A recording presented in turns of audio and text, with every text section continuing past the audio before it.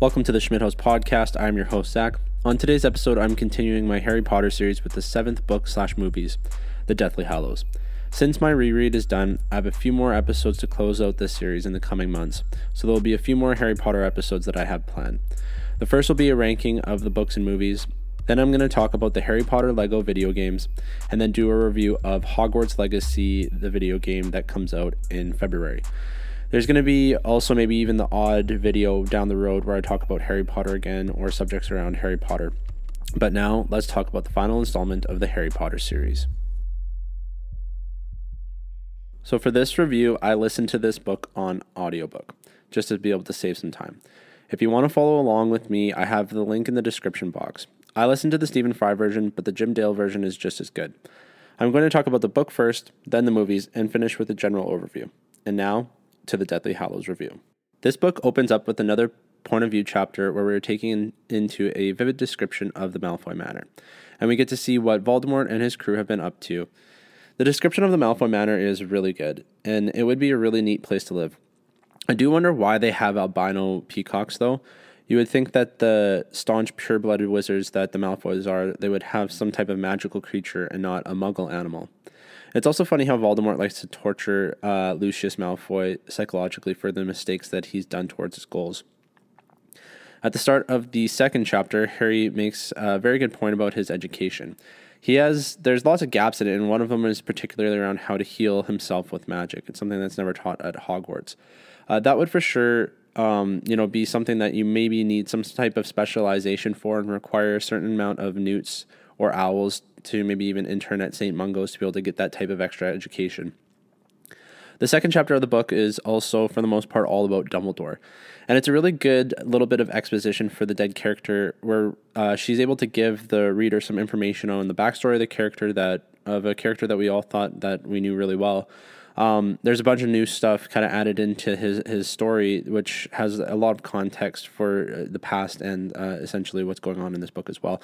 And I think for the most part, this type of information was probably a surprise to first-time readers.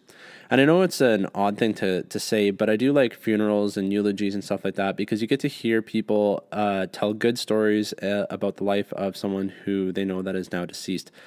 And you really get to know a different side of the person that you may not have known by hearing other people's accounts of stories and things that they've been able to talk about that person. And Harry reading the article in the Daily Prophet, to me, serves that purpose to the readers and is done in a really clever way to be able to add a bunch of context to a character that we all thought we knew. It seems really out of character for Dudley to treat Harry the way he does in this book, especially in comparison to how he's treated him into the prior entries. His justification is that since Harry saved him from the Dementors, he kind of looks at him in a different light. But, one thing that I've kind of thought about, especially while reading this, and it kind of comes to light in this book a little bit, is maybe one of the reasons why the Dursleys were so awful to Harry is because they're living with the soul of Lord Voldemort in the house for 16 years as Harry was a Horcrux. The early couple of chapters of this book are really good, with Harry coming to terms with everything changing around him and him having to grow and leave his known comfort behind. You'd really think that the Polyjuice potion would be illegal, considering that disguising yourself as another person could really cause a lot of bad, if you're out there committing crimes and whatnot. Now, I'm not shaming Hagrid, but why would they put Harry with someone who isn't really skilled with magic? They could have put him with Mad-Eye Moody or Kingsley, right? Someone who's extremely competent in battling dark wizards. But, they do show that it's important to have him travel with Hagrid, and it's kind of poetic in the way that it rhymes, him bringing him to the Dursleys, and now he's taking him away. But Harry also lost a couple of things during the Battle of Seven Potters. Hedwig was killed, which was a huge shock the first time that I read this book. And then he also loses his broom that Sirius gave him during this escape. As with the previous books, I really do like the wizarding way of life away from Hogwarts. It makes the world feel a little bit more lived in, and I like hearing experiences from people that are living at the Burrow and other places around the wizarding world. The relationship between Harry and Ginny has really developed well, And in this book, J.K. has finally been able to write some good romantic relationships, and in the last one actually too, some good romantic scenes, and ultimately step up Harry and Ginny's romantic relationship in this series and kind of set up her goals of having them together down the road. But this was something that was horribly adapted into the movies. In regards to Dumbledore's will, why wouldn't he have just given Harry everything that he needs before he died? He knew he was going to die, he had it all planned out, but he just decided to leave everything to chance and hope that the trio would be able to figure out all of his half-assed clues that are spread amongst everywhere. In my mind, I don't think that this is a good idea. I also do like that Harry gives Scrimgeour shit for being a bad minister for magic. This isn't in the movies, but Harry really puts him in his place on multiple different issues that Harry has with the ministry. And it is something that I wish they would have keyed on more in the movies, in the Deathly Hallows movie and in the Half-Blood Prince, because these interactions are really good in the books. Harry being put under the Polyjuice potion for Bill and Fleur's wedding was a good idea for the books, but I am glad that they didn't include it in the movie. With Bill's wedding, I wonder if it would be a form of prenup or even part of the wedding itself for the husband and wife to take part in the unbreakable vow. It would surely be, a way to reduce wizarding divorce if that's such a popular thing. It's funny that Crumb views the Peveril symbol of the Deathly Hallows, which Grindelwald used as kind of his symbol. Crumb thinks that it was his symbol and kind of shames Xenophilius Lovegood for wearing it. And it's kind of written in a way to resemble a Nazi swastika, which didn't have overly poor connotation prior to World War II. It was a symbol that was used in multiple different cultures across the world.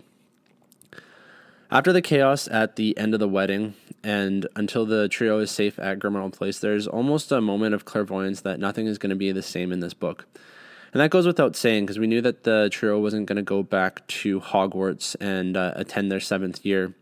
But there is something that's exciting and refreshing with this change-up, and there's some scenes at Grimmauld Place which I really, really do enjoy. It's them being at Grimmauld Place is one of my favorite parts. It's one of my favorite settings in the entire series, actually.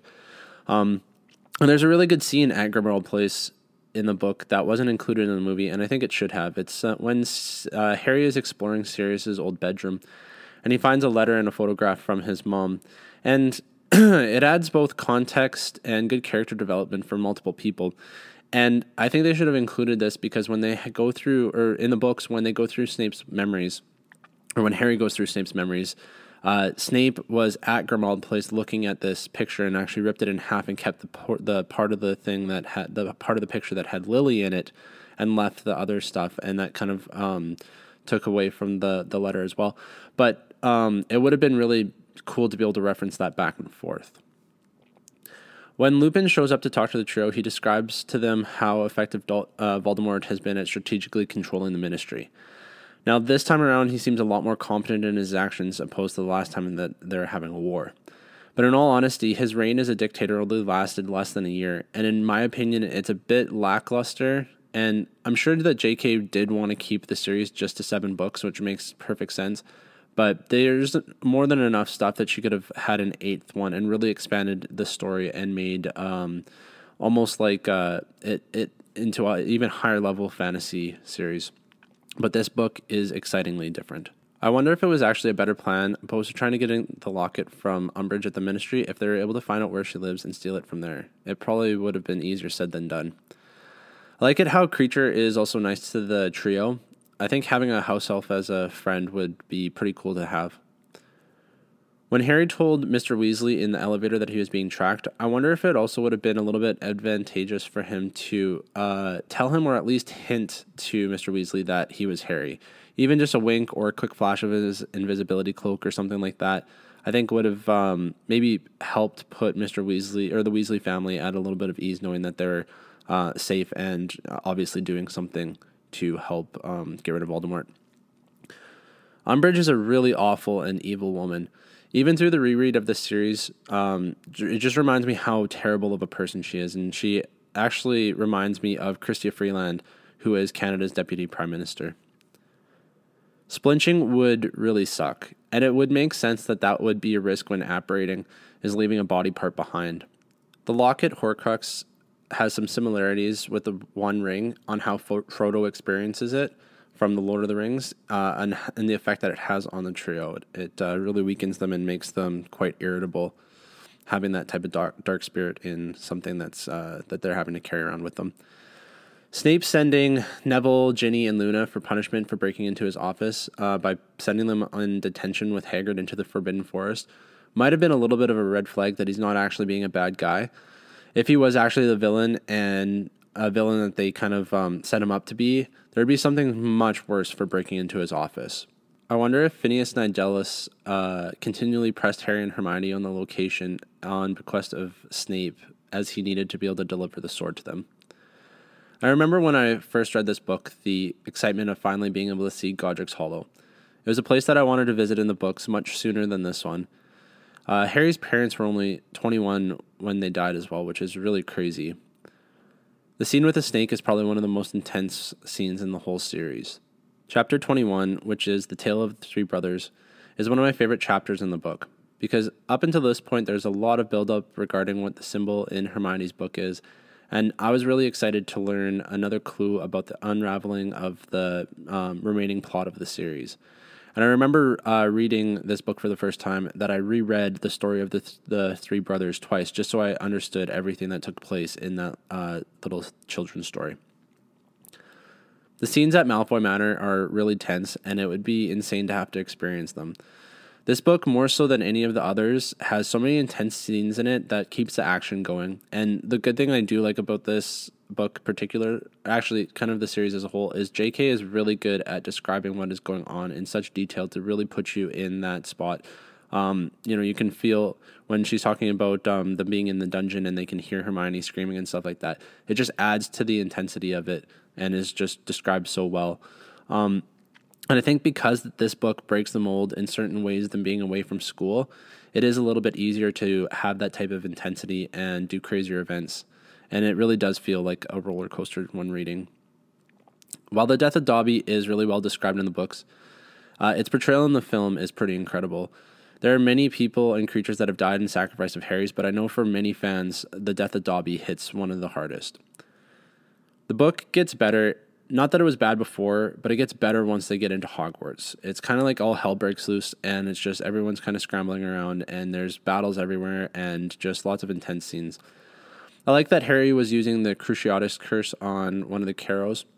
It was a really awesome little addition, and I like that Harry is willing to use the unforgivable curses in desperate situations to fight Death Eaters. I wish the sequence in the Ravenclaw common room would have been in the movie. I totally forgot how this played out in the book until rereading it, just because I've seen the movies more than I've read the books. But it would have been nice to see the Ravenclaw common room in the film. The Battle of Hogwarts is really well written. The action is well described, and it makes you feel immersed. There's so much going on, and the action is pretty nonstop, it makes it really enjoyable to be able to read. The story between Snape and Lily and his redemption arc is really well thought out and fits the story well. His love for Lily wasn't the explanation that I was looking for when I was, and I don't think it's the way that it should have actually went, in my opinion, for the story, though it does fit. Reading this for the first time, I was kind of shocked about how that she came to this decision on how she was going to wrap this all up. Reading it this time around, I see how it played out more than I had previously through other read-throughs, but I still don't think that Snape should have been the key to the entire story, at least in this manner. There are some really good breadcrumbs placed throughout the books that reveal this, especially the sixth book. Snape is probably one of the most tragic characters in the series, and he carries the most responsibility and has the hardest job, and is quite often the most hated throughout it all. Even Dumbledore recognizes that Snape doesn't want his best qualities celebrated. I think another reason I don't like the Snape plotline is that it really reduces James's character, of which, ever since the fifth book, it seems that J.K. has really tried to take Harry's father down a peg, and it's almost like she wanted the readers to prefer Snape and Lily falling in love and being a better couple, and I just really don't like the disrespect towards James and the way that she writes it. It's almost like she's trying to cause Harry to have a bunch of dislike for his father as well. There is one line when Harry is about to use the resurrection stone. He says that he is ready to die and that it doesn't matter to bring them back because he's about to join them. He wasn't fetching them, they were fetching him. And it's a really good line that outlines the relationship that we have with deceased loved ones when it's our turn to die. It's almost a really... the way that it's described in the book, and I think it kind of mirrors real life, is you get this like moment of clairvoyance almost, where you're able to kind of accept your fate and you know, whatever the type of faith that you have, being able to you know, see deceased loved ones again is almost like an exciting or a comforting prospect for the most part. And I think that's what Harry's almost experiencing in this moment during the books, and it's well portrayed in the movies too. I'm really glad that there is an exposition chapter, the one at King's Cross in Harry's kind of like dreamlike phase after Voldemort kills him. I would have been really upset if J.K. didn't have Dumbledore explain everything in some fashion, and I think that it's very well executed and very well done in this book, the way that it's portrayed and described, and everything it just plays out in a certain way. I think it's really well done. Voldemort's death sequence was so much better in the books than the movie. Harry almost toys with him in the books because he knows that he's essentially conquered death and all the chips are stacked in his favor and everything's going his way. So he's almost at a point where he's already won. It's kind of like it's a predetermined conclusion, and he's just able to kind of go through the motions. But during that time, he's almost like taunting Voldemort and like pushing back on all of the things that Voldemort stacked all of his chips on, knowing that Harry has like an ace in the hole. So it's really well done in the books, but it doesn't translate over as well on screen. In the final chapter of the book, I was really glad that Harry was able to fix his original wand that was broken by using the Elder Wand. I think this chapter could have used a little bit more of a conclusion. It just ends so abruptly, and it does give some quick explanations for a few things, but I think it would have been a bit useful to be able to have another chapter after this, is to just wrap it up a little bit more neatly. And I think it would have been a little bit more satisfying to get that type of conclusion to like the current timeline rather than the epilogue that we did get. Getting to the end of the book for the first time around, I just was left wanting more to be able to resolve the story and kind of like wrap it up in a nice way, especially because this is like a children's and a teen series. You would think that she'd be able to like, this isn't Game of Thrones in that sense, but it's definitely, I feel that she could have wrapped it up a little bit better. The epilogue also was not what I expected, nor what I was wanting as kind of a last way to send off and resolve the story. We do find out, I think it is satisfying that we're able to find out what happens later on in the trio's life. But again, it just wanted me wanting more, and it makes this chapter a little bit redundant. It also makes it worse knowing that the chapter was the basis for some of the worst fan fiction ever produced, which I will not be talking about on my podcast. That being the awful non-canonical canonical entry, at least in my mind, The Cursed Child. What absolute trash that is, and it just completely kind of derails the entire story arc and just diminishes everything that happened in the main series. This book is filled with Deus Ex Machina plot devices, and the movies have even more.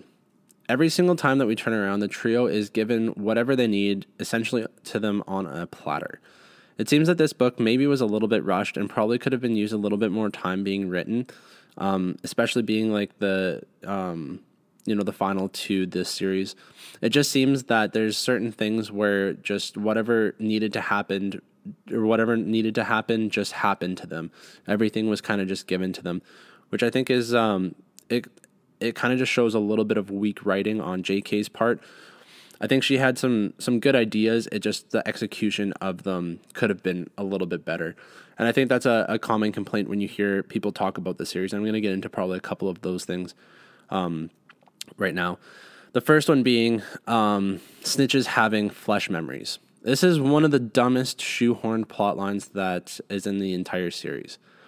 She has an okay justification of why this would be necessary, basically, in case there's a dispute of who caught the snitch in the match, the flesh memories would be a way to be able to prove who actually caught the snitch. But honestly, is there any realistic defense of wanting or taking this long to divulge this stupid fact? This could have been something that if she did think about it in the first movie or in the first book, she could have put in there. For all intents and purposes, Quidditch is, kind of like a main staple in the series, although it's kind of overlooked quite often for some odd reason, amongst everything, video games, movies, and even in the books. But, when we're looking at practicing for Quidditch, do they just use old snitches? Do they have to use a different one for each match? Each practice, and then they get brand new ones for the match. The match is actually, the one that is the important thing. And do they really need to have such a feature being such like an important thing about the snitch for essentially a high school sporting game? I don't know. It just seems kind of like a weird thing to wait for so long to be able to have that fact. And then the other thing that doesn't make sense about it is, why does the snitch open up? It opens up so you can keep a tiny little keepsake in there, which is just so convenient considering that Dumbledore put the resurrection stone in there. So congratulations, you're playing high school Quidditch, you catch a snitch, and you can put a rock inside of it. It makes no sense, and it's just a really weak idea for the story. It's one of the things that whenever I hear about the flesh memories for snitches, it just drives me absolutely mental how weak of writing that is. I think Harry should have kept Mad-Eye Moody's eye. After it's all said and done, you think that the Order would have wanted to do something with it in a way to honor him. Perhaps it has some other uses that could be advantageous to Harry, but instead he just buries it in the forest, which, I don't know, it seems like a silly thing to do. I would have personally kept it in his little pouch. Why wouldn't they just keep the Horcrux in said pouch? Harry has a moleskin pouch, which was given to him by Hagrid for his 17th birthday. And in my mind, it would be a lot better to keep the Horcrux in there rather than exposing it themselves to the darkness of the locket. Why would Wizards of the UK not just leave the country and go to America or some other place and lay low? It would for sure be safer than staying in the country, especially with everything's going on. So if you're Muggle-born, why wouldn't you just leave the UK? Because that seems to be where this whole kind of crazy war is going on. Just apparate to another place and be able to hide out for a while. How much plot convenience is it that the trio just happens to come across Ted Tonks, Dean Thomas, and the Goblin? Those three people are able to provide a bunch of needed information that the trio was in desperate need for, handed to them again on a platter. There's one other in the group that really makes an astute comment about Harry, which I thought I wanted to highlight. That it would be a good propaganda tool to keep everybody scared and on their toes if the Death Eaters had actually caught Harry and killed him, but just to keep everybody scared, they didn't publicize it. It would, if people knew that Harry was dead, it could create martyrs and give the rebellion a rallying call. So even if they did catch and kill him, it's not something that they probably should have actually put out there. It would have been able to keep them in control a lot longer. I wish we would have been able to explore Harry's house. It's one of the things that are missing from the chapters that take place in Godric's Hollow. And I think J.K. could have just expanded on it a bit and shown Harry a little bit more than just the outside of his parents' house. I think for me in that situation, it would have been something that I would have wanted to actually go in and explore, even though the house has been abandoned for past 16 years. I don't like the apparition function of the Deluminator. It doesn't really make sense on why it would function that way. Even the first time that I read the book, I thought it was strictly plot convenience that it worked like that. Why wouldn't the trio have just apparated once they got out of Gringotts on the back of the dragon? It would have been a way better idea to just apparate off of the back of the dragon rather than jumping into a random lake.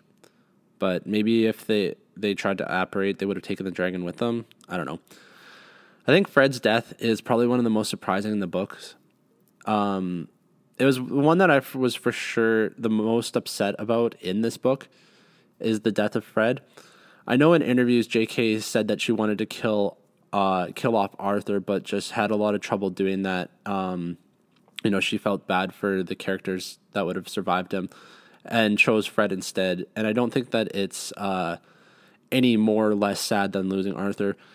But I just wish that the Weasleys would all survive the Battle of Hogwarts. Narcissa Malfoy lying to Voldemort that Harry was alive makes absolutely no sense. If she was found out to be lying, it would be incredibly bad for her family. Voldemort already hates the Malfoys, so Voldemort, if Voldemort would have caught her lying, she'd be dead. Draco would be dead. Lucius would be dead just immediately. Voldemort would not have let that slide. And when she found out that Draco was alive, there is actually no point in lying. She could have killed Harry, told Voldemort that he was alive. Voldemort would have killed him again, and then she still would have been able to go into the castle triumphant. So there's absolutely no motivation for her to actually lie to him, other than the fact, again, just plot convenience and a little bit of weak writing. Now, perhaps even with her selfish reasons to lie, knowing that he was alive and had conquered death again, maybe that had put some doubt in her mind that Harry was going to be the one to come out on top, and that maybe she was considering that Voldemort just wasn't unable to kill Harry Potter. All right, and now on to the movies. So both films were directed by David Yates, who directed the prior two films as well. The score is done by Alexandre Desplat, of which both of these scores are among the worst in the series, in my opinion. There's just nothing special to them for the most part. I think that both of these movies were made for people that did not read the books. It feels so different, the way that they took approach. I mean, the last one, they tried to make it like a romantic comedy, and that didn't work either. Just there's a lot of inconsistencies with David Yates' direction that I almost wish someone else would have, especially like reading the book and seeing the movie and watching the movie right after, you just remember a little bit more. And I just really think that maybe David Yates didn't do the best job at the ones that he did direct, as far as the way that he chose to adapt it. Ultimately, the director is the most important piece in the filmmaking process, but it might come down to the script writing and stuff like that, or the production as well. But I really do think that David Yates probably could have done a better job, particularly on the last two installments in the series. If these movies were made for people that didn't read the books, it seems to be the only explanation for some of the things that they did change, and the direction that they went with plot-wise, and the things that they choose to ignore or change. With the added runtime of two films, and this book is not the longest one in the series, you think that they would have been able to stick closer to the source material. The scene at Malfoy Manor is really well done. I like the aesthetics of it. They're really good, and they match the description from the book fairly well. The only thing that's really missing is just the albino peacocks. And right off the bat, I must say, I say this pretty much every single time, but Alan Rickman's Snape is so good from the second that he is on screen. He is by far the best casting for any character in the entire series. I would put him number one, probably Hagrid number two, and Daniel Radcliffe as Harry as number three. But Snape is just absolutely masterful, the way that he commands every single scene. Just the little subtleties, the little looks, the little things that he does, far better than I would say anybody else does in the series. Not that there's a ton of bad actors. I think the casting for the series as a whole is really well done. But just Snape, Alan Rickman's Snape just knocks it out of the park every single scene. The Polyjuice potion scene was really well done, when everyone's changing into Harry. And it's quite comical and, just cool the way that they did it. And they kind of have a panning shot where you see everybody in different phases of being changed and stuff like that. And their reactions to changing into Harry. It's quite cool. It also makes good sense to have changed the Ted Tonks scene to the Burrow. It streamlines a little bit and just gets rid of a little bit of fluff. But again, having to sacrifice Harry and Hagrid arriving at Ted Tonks, it does kind of suffer later on down the line because obviously there's no character introduction for that.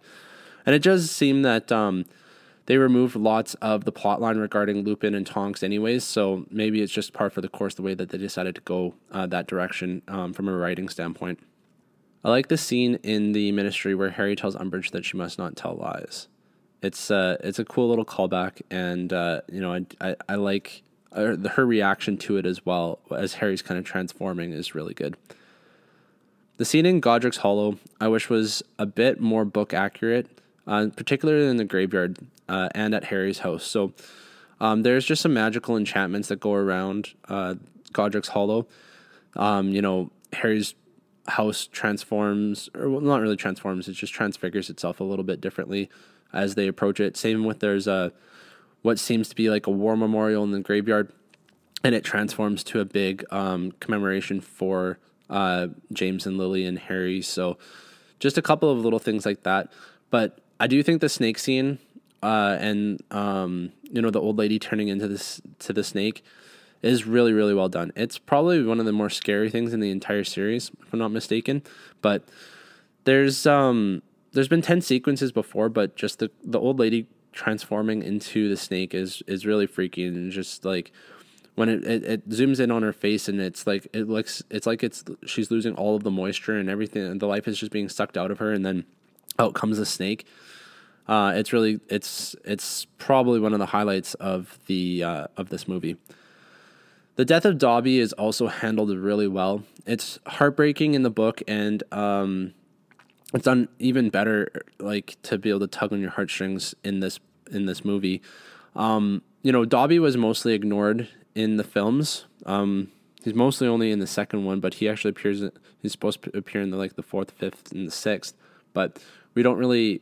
There's a large gap between when we actually see Dobby. So, the filmmakers, I think, did the best job that they could have, considering that there's not a lot of that character in the other ones to lead up to it, and kind of develop Harry and Dobby's relationship. But Dobby's death it's still really well executed.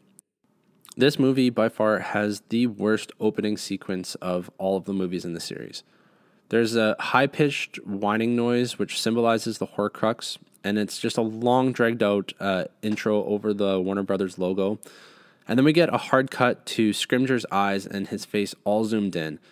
And the sequence that follows is really good, where we get to catch up on the trio, and it's almost like they should have just cut that first little bit. All of it just doesn't fit. Like, I know they needed to kind of introduce the Minister for Magic to be able to have him in the following scene, or in a later scene where he delivers Dumbledore's will. So little things like that. But realistically, even in that scene, when Scrimgeour walks up to the burrow, which he just apparates right in, like all protection is just being ignored for the place, apparates right in, and I think it was George even says that, oh wow, that's the Minister for Magic. So you didn't have to have that first sequence in the film to be able to, because you tell the audience who that person is anyways later on. The score in part one is definitely nothing to get excited about. In my opinion, there's really no standout songs, and it's just the most forgettable of the series. It doesn't have like the John Williams' magic, that the first couple of films do. And there's not those more tensionable ones that Nicholas Hooper did. So it just the score in part one and part two actually it just falls flat. There's nothing really memorable, in them. Why wouldn't they just let Tonks tell Harry that her and Lupin were having a child? During the scene at Privet Drive, she's about to tell Harry, and Mad Eye just walks through and interrupts her. And then Tonks and Lupin's son is talked about at the end of the second one when Harry uses the Resurrection Stone. But it's never stated that Harry ever finds out that Tonks is having a baby. It's not told to the audience. It's not told to Harry. So there's just withheld information. And then it's like, okay, it would solve that problem if Mad Eye actually just let her have another 5 seconds of speaking time. But it's just creative decisions like that really drag down this movie. And there seems to be lots of little ones that just continually add up. And it seems that the production was just assuming that the audience would figure it out, or knew the backstory because they read the books, or just didn't care to include it because it wasn't important enough information to be able to tell the audience that hasn't read it, because it's not super important. I don't know, there's just weird little things like that. The scene with the fighting with the Seven Potters was very poorly adapted to film. It should have been so much better, and I think it would have been really easy to make it better. But I would expect that scene is really good and exciting if you haven't read the book. Like when they're going through and driving through traffic and all of that stuff, That doesn't happen in the book, but it is a good sequence, and I can respect that they did that. And again, this movie has a lot of problems in trying to straddle the line of, do we make it so the fans are going to be happy, or are we going to play to an audience that has never read the books? And it's kind of like they flip-flop back and forth on creative decisions like that, but they don't know which side they actually stand on. And it's scenes like this that kind of outline that kind of confusion that I think they had. It would have been nice to also have them include Victor Crumb being at the wedding. Even as just like a person in the crowd, you'd be able to see him, or he comes up and says hi to Harry or hi to Fleur or something like that. It just, they just cut silly things probably to keep the runtime down. But then if you're going to cut all of this stuff, why bother with having 2 films? It just really doesn't make sense. There's absolutely no explanation on how the Death Eaters find them at the coffee shop. It's assumed later on in the film that we find out that saying Voldemort calls the Death Eaters when they're at Xenophilius Lovegood's place, but it's never explained throughout. And there's a couple of points where they could have easily just said a simple line that would have made it all of the problems or that kind of plot hole and problem being explained to the audience. And it just seems that them not doing that is just another kind of mistake of where they just overlooked certain elements of the plot. And because Hermione does say Voldemort's name in the coffee shop, and then the Death Eaters show up pretty much immediately after that. But it's just so many little things. It's like, why didn't I get in some circumstances it is better to show than tell, but realistically, if you're going to have such a subtle thing that is easy to be overlooked, why wouldn't you just come out and give like a single line that says, hey, that name is tabooed, we can't say it? Then it's a done deal, and then the audience knows what's going on. But instead, people are really confused on how the Death Eaters found them in the coffee shop. I can understand why some people might say that they dislike this movie. There's so many parts that do fall flat. Probably mostly just for the way that they tried to adapt the novel to film. There's a lot of little explaining that takes place in the book, and sometimes situations and storylines that are like that are hard to translate over in a cohesive manner to film. So I can understand that. But one thing that really starts to get annoying is these high-pitched noises of the Horcruxes. There's like tons of little moments, especially when they have the locket, that there's just this annoying high-pitched noise that's made. And I get that they needed to represent some type of connection with the Horcruxes to Harry, but it's just more annoying and distracting than it is beneficial to the scene. Hermione and Harry's dancing scene is a really good scene to relieve tension of Ron leaving, and it shows their friendship, but it just really does not fit into this movie. It's probably too long. It distracts from the slower parts of the movie as well, and it's honestly just a way to make the shippers go crazy. So in the sixth movie, Dumbledore straight up asks Harry if he is dating Hermione, and he says no. That was a way to end these questions and these shippers, trying to put Harry and Hermione together as a couple, right? Then in the very next movie, they'll just be like, all right, well, we're still going to play on this theme multiple times in this movie. And again, this is the same directing from movie to movie, and it's just tonally so different, and it doesn't fit, and it's so disjointed. And you see little things like that when you actually are taking a look at it. Why are they including this in? Why are they, in one movie they're saying they're not together, and then in the next movie they're alluding to it again. At the same time, they're also trying to put Hermione and Ron together. So there's just so many things from that perspective, especially from the romance. David Yates probably just didn't know how to direct like the romantic side of things, or maybe it was from the writing. I don't know, but it's just so disjointed on the way that they tried to have these relationships, and then they, in one movie they'll absolutely destroy it, and then in the following movie they're supporting it. It's just there's no consistencies, and that's where again I feel like when they're making this movie is they really just didn't know whether or not to cater to the fans or cater to the audience that hasn't read the book. And the other thing too is with this dancing scene, had they cut this, they probably could have had a really quick scene with Ted Tonks, Dean Thomas, and the Goblin instead, had to have just those three characters talking about a couple of things. It would have helped explain some of the plot a little bit better, rather than just having an unnecessary scene that is not in the books and just kind of it reverses lots of the romantic arcs within the characters. They should have also included the scene with Lupin showing up at Grimmauld Place in the movie. They could have had this being a short interaction, but it was for sure a necessary one for multiple reasons. Again, I talked about how Tonks wasn't able to tell Harry that her and Lupin were having a baby. This would have been an easy way to put that in, right? So with removing that, again, there's no point in time where Harry is ever told that Lupin has a son, yet he knows about it in the, at the end. If you haven't read the books, that simple thing of Tonks touching her stomach and saying, "We got something else to tell you," right?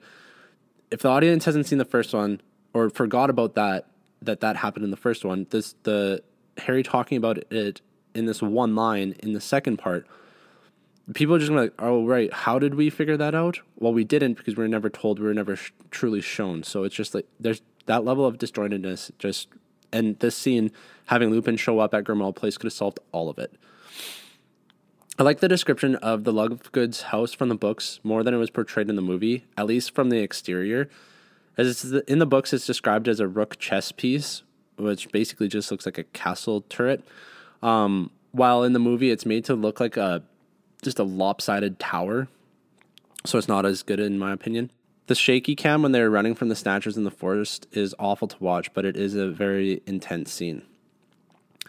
They really screwed up by not having Peter Pettigrew kill himself with his metal hand. It wasn't a big addition, but it would have just been better to see that, as it fits the story better than Dobby just knocking him out and then him not appearing in the rest of the film. I get it was probably a little bit violent to keep their ratings for their audience in a certain way. So I'm assuming that's why it was cut. Harry uses the two-way mirror that was given to him by Sirius in the books, but this never takes place in the movies, and it's never explained at all in the movies about it. So there's a large plot hole that probably could have been solved two movies ago, just by including a scene where Harry gets the two-way mirror. Now, he also wears the pouch that Hagrid gave him, where he keeps things such as the mirror, the snitch, his broken wand, and stuff like that. And again, this probably should have just been included in the movie. It would have been able to, just given a little bit more of certain things, because it's described in the book as basically where he keeps all of the broken things and the things that actually have no value to him, because they don't have any utility to him. But he keeps all of these broken things essentially in a pouch around his neck. I think it would have been a good thing to include. The other thing I think would have added a lot of kind of like a character moment between him and Mrs. Weasley is Mrs. Weasley giving him her deceased brother's watch for when he turned 17. It's like a wizard custom to give a 17-year-old when they come of age a watch, and she gave Harry her dead brother's. Now, this is definitely more prevalent in the books, is that the Weasleys become Harry's like adoptive family, basically. And eventually he does marry into that family, but there's little sequences like that, which, I think would have been good to see on film. This movie has a lot of trouble with only explaining half of things that are important to the plot. Either the audience just has to go with it, or there's just, go with whatever limited explanation that we have, or the reader or the audience has read the books and know what's happened, and things then just get overlooked. This movie is one that just really gets glossed over, perhaps because it's mostly set up for part 2, where all of the action is. But there's nothing super bad about this movie, but there's just nothing really stand out. And I think that basically sums up part 1 of the Deathly Hallows. And now on to part 2. This movie opens up with Lily's theme, which is one of the best songs from the series, and for sure the best song from the Deathly Hallows movies. I had said that the scores just fall flat, and they definitely do, but this one is the one highlight of the scores in these movies. Helena Bonham Carter playing Emma Watson playing Hermione, pretending to be Bellatrix Lestrange, is done really good in the movie. One thing that trips me up is the voice when using the Polyjuice potion. In the books, the voice changes, but in the movies, it mostly doesn't. I think Mad Eye in the fourth one, Barty Crouch, when he transforms into Mad Eye, his voice changes. But for in the other movies, the voice retains that of the original person. It's just a filmmaking thing, but I think they should have just used the original person's voice, not the original person's, the person they transformed into. But this portrayal of Bellatrix is done so good, and you can see that just the complexity of using the Polyjuice Potion and pretending to be a different person is just done masterfully by Helena Bonham Carter. We're also introduced to Aberforth Dumbledore, who is played by Kyria Hines, who played Mance Rayder in Game of Thrones. He plays this role really well. In the books, he tells the Death Eaters off while protecting the trio at his pub, and it's a very funny scene. Probably just cut for time, but I do like that interaction where he's calling them idiots because they don't know the difference between a goat and a stag. Snape's memories were handled really, really well, and it's probably the best part of the entire movie. Alan Rickman is, again, just unbelievable in this role. The whole sequence of the memories that he has that he gave to Harry in the Pensive is worth rewatching, and it translates so well over from the book to the movie. There is obviously some stuff that they had to cut, but pretty much everything, it hits all of the beats, all of the important parts of the stuff that Snape had to show Harry. When Harry returns to Hogwarts, there's so many little mistakes in the Room of Requirement. First of all, why did Luna return to Hogwarts when she was safe at Bill and Fleur's and had escaped the Malfoy's dungeon? So the Carrows and the Death Eaters would obviously be looking for her. She does show up, but she actually shows up after the trio meet with Neville and enter the Room of Requirement. But in the movie, she's just already there. As is Dean Thomas. Dean Thomas didn't return to Hogwarts as he's a half-blood and he had no proof of his father's blood status, so he goes on the run. So he wasn't actually in Hogwarts either. He does show up after, but and in the books, the trio actually meet him in Malfoy Manor as well, and they bring him to Bill and Fleur's too. So those two characters kind of misplaced there. Cormac McLagan, who is in the 6th movie, is there for some reason. He was in the year above Harry. So he did his 7th year while Harry was in his 6th year, as did Cho Chang. And they're for some reason in there. Now, I know Cho did show up, but again, she showed up after Harry had already entered there, not before. We also get a previously graduated student who appears in the Great Hall. She was also in the year ahead of Harry, and that's Katie Bell. So there's a lot of little errors, and it's almost like instead of hiring an extra, they brought back a character just to have a more familiar face in the crowd, but it's like that person wouldn't have been there, so I don't know whose fault that is, but it's definitely something that shouldn't have been overlooked. There also would have been a lot more Order members and graduated students that would have fought in the Battle of Hogwarts, but basically the people that just show up are the Weasleys and a couple of other Order members. But there's just tons of little plot inconsistencies when comparing the books to the Battle of Hogwarts, but the action sequences are done incredibly well. This movie misses so many beats also regarding Ravenclaw's diadem. The conversation with the Grey Lady is drastically different in the books. This is probably, some of these changes were probably there just because there's certain aspects that were ignored in other sequences, so it'd be hard to kind of shoehorn it all in and make it fit properly to be able to kind of tie in some of those other beats that happen. You know, they have no mention of the Bloody Baron being the one that actually killed the Grey Lady and stuff like that. So just a little bit of differences.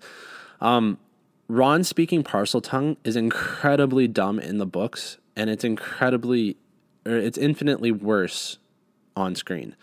It makes no sense. You know, when I remember the first time reading it and reading that Ron was speaking Parseltongue and went down into the Chamber of Secrets, I was like, this is the stupidest plot point in this entire book.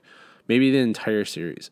It is so incredibly stupid. Why she chose to do that, I have no idea. It just seems like a rushed idea. Neville also doesn't love Luna. I think they added this kind of point in the film just to add a little bit more drama that is unnecessary. Draco Malfoy apparates into Hogwarts, which breaks a rule that has been reiterated multiple times through the books and movies, is that you can't apparate within Hogwarts. This also literally happened in the sixth movie, where Harry asked Dumbledore, "I thought you couldn't apparate in and out of Hogwarts," and he says, "Well, being me has a certain amount of like benefits, but there's so many plot holes in having a character apparate in it. It's just stupid oversights like this." Ron also should have hugged Harry when Hermione did before Harry goes down. It's the last time he's going to see his best friend because they're just assuming that he's going to die and not come back. I think it would have just been a little bit more fitting for the character. Like, they just have a longing stare at each other while Harry's looking over Hermione's shoulder. It's kind of weak. Why would speaking of hugs, why would Voldemort hug Draco? It is so awkward and out of character. Voldemort doesn't show any affection for other characters, and he particularly despises the Malfoy family. It's like the writers of the screenplay just really didn't read the books or understand the character dynamics between them. Neville also killed the snake before Harry's final showdown with Voldemort. And when Voldemort died, I really disliked how he just turned to dust. It was like just he got Thanos snapped, and that was it. This final altercation took place in the Great Hall in front of everybody. And once he died, he just fell to the ground, and they ended up moving his body into a room next to the Great Hall. But in the movie, it's basically him and Harry alone in the courtyard, and then he just turns to dust. It's bad. In the movie, Harry is happy when he's walking around the Great Hall. But in the book, he's really sad about all the people who had to die to protect him. And he also doesn't want to be there, which prompts Luna to help him leave under his invisibility cloak. Everyone's triumphant smiles seem out of place considering how many people had died in this. It's just totally, completely off. I remember being really pissed off with Harry breaking the Elder Wand in two. In the book, he repairs his broken wand and then intends to put the Elder Wand back in Dumbledore's grave. The final scene on the bridge should have actually taken place in Dumbledore's office. It's just a poor ending with the trio just standing on the bridge, just looking into nothingness. Granted, the book's final scene wasn't the best either, more from a way that she tried to wrap it up. But why change this setting from Dumbledore's office, which they already had the set built and used in this film, to being alone on the bridge? It's just silly changes like this. Just, I think, like, it's really... I think for avid fans of any fan base, for that matter, moving away and making changes from the source material usually just causes more annoyances and harm than good. When adapting things to movies, I get there's things that has to be changed, mostly for just runtime, but you should make it for the fans. The fans will bring in new fans, like they'll bring in a date, or they'll bring in their kids or whatever, but the fans will bring in new fans, and it's way easier to market it that way rather than trying to attract new ones to your fandom. And Hollywood gets this backwards so often when adapting properties. Marvel and Disney they'll shit on the existing fan base because they think they're going to attract new people. It's like, if you just maintain your existing fan base, they will bring you more fans. It's so simple. And I have ripped into other movies about changing things, like the other Harry Potter movies, about changing things or taking certain creative liberties and straying from the source material. But this film takes it to a whole new level. And in my opinion, part two really suffers from that, more so than part one did, even though there's problems with that too. With the epilogue, 19 years later, they should have included the other characters that were in that scene, not just the trio. Like Teddy Lupin would have been a good character to put in there. This scene is another one for me that just falls flat. Other than its seemingly like only goal is to just hammer home that like Snape's character arc and stuff like that, there just isn't much else to it when it was being adapted. And again, I guess that's kind of the point of this epilogue in the book, but it just seems that the only purpose of this scene is to reaffirm to everybody like Snape's sacrifice and his character arc, which I have just some problems with the way that it was executed. It does have a really redeeming song choice, which is Leaving Hogwarts, which is actually from the first film. Then the credits open with Hedwig's theme. These two songs are kind of the best way that the movie could have ended. And, in this movie's score, apart from Lily's theme, there's not much to it. So it's kind of ironic and nice that we get to hear John Williams' music to close out the series, because In my opinion, it's the best music of the entire series. I think the credits of this movie also should have been greater than it was. If you look at a movie like Endgame, which summed up a 10-year endeavor spanning multiple movies, they did a really good job at the credits to honoring actors that were able to put it all together. And in hindsight, it's too bad that this credit sequence didn't have something like that rather than just the boring black background. But I do have an edit that someone put together where they did an Endgame style credit sequence for Harry Potter, and I have that linked in the description box so you can check that out. And now some overall comments. Now, all of these movies could have been benefited by sticking closer to the source material. I get that there's lots of things that would need to be cut in order to make the runtime less, but there's so many little things that I think really make the movies so much better and a little bit more magical. And with the changes and inconsistencies, minor fans, especially ones that only watched the movies, will have lots of plot presumptions that are wrong about the series. More consistent themes, especially in the later movies with the color palette, are quite distracting. So fixing some of those things would have been a little bit better. The Deathly Hallows movies are also plagued by the sins of the father in regards of having to clean up and balance out things that were, set up or missed in the prior entries. I remember in the 5th movie, they were going to cut Creature in order to save some time, but JK insisted that he had a larger role to play later on. That specific movie was being made prior to that book being published, so things like that started to add up more and more over these 2 movies, and I think that you might have lost a little bit more than the other films if you haven't read the book while trying to watch these movies. Ron really comes into his own the most in this book in comparison to others. He started to really grow as a character in the 6th book, and he really steps up in a few different ways and really reaches his potential, especially as a duelist. I don't think I said this before in any of the other reviews, but Voldemort's appearance isn't as book accurate as I would like, mostly around the eyes. But the CGI on him is impeccable, and it is so well done and holds up really well. Why didn't Harry utilize Creature as much as he could have? It's like once they left Grimmauld Place, JK just abandoned Creature's ability to help the trio. Why wouldn't they have just used the killing curse on Nagini? They didn't need the sword to kill the snake. I also don't think that Snape had to die. I wonder if there's a version of the story where JK actually kept him alive. Like, had Voldemort never questioned the allegiance of the wand, and Snape was able to distance himself from Voldemort, he might have been able to survive. I think that Dumbledore's overarching plan would have kept Snape alive. Why didn't they use Hermione's bag during the Battle of Seven Potters? They could have put Hedwig and Harry's firebolt in there, and they would have been saved, and not having given them away to the Death Eaters as quickly. The first time reading the book, I knew that Harry would have to die, and I was content if he did, and that was the end of the story. Had Harry not survived the series, I would not have been upset. What Hallow would I want most? I think this decision is a large psychological description of who you are. If it were me, I think the cloak would be really cool, but I would want the wand because I think it would be the most practical day-to-day and it would offer more utility than the cloak. And that's it for the Deathly Hallows. This series has been really fun to do. I consume lots of Harry Potter content and I'm a big fan of the series. I think my largest takeaway from going through all of this is how magical the world of Harry Potter is, especially if you're reading it for the first time. There's lots of little things that I'd forgotten over the years, and it was really good to reread it and be able to take it in again.